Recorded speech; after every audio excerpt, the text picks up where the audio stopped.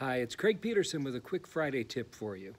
If you're like me, you've been told that you can't go into the office and you need to work from home. That means we've got a little extra time on our hands. So take a look around your house. There's some little projects, I'm sure, that you haven't quite gotten to, or things that you've talked about doing, or like I did, I found some things that needed to be done. So whether you're thinking about moving soon or never, take advantage of the time that you have and get some of those little projects done. If you are thinking of moving, be encouraged. The things that I'm hearing are that the real estate market is going to be strong, but right now the most important thing is to make sure you and your family are safe. As always, if you need anything, give me a call and check out some of the links that I put on this email for helpful information that might help you through this time. Be safe, and we'll talk to you soon.